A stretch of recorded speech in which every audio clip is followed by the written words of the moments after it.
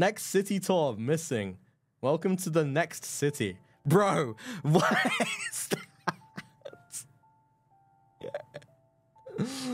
Oh my. Hey! Hey! Why is this Whisper wearing such stupid clothing? The fuck is that? One thing I wanted when making this model was, you know, I feel like a lot of people, when my previous model was released, was saying how, you know, it doesn't completely match my personality because I'm quite energetic.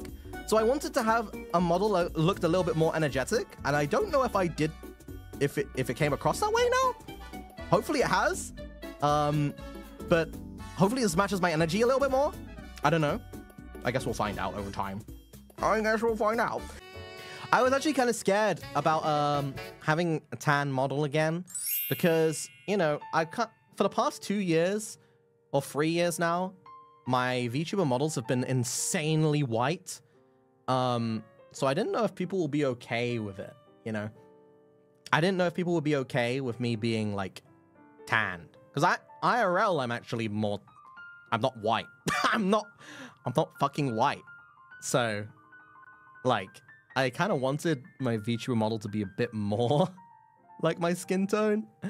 I was scared as well because, you know, this model is very different than what I originally had, right? So, I was kind of scared that people would be mad that I'm changing it this much. I was really scared. I was so nervous, bro. I was so nervous. Cause I do love the old model, but I want to have the new energetic era, energetic pyro. Ah!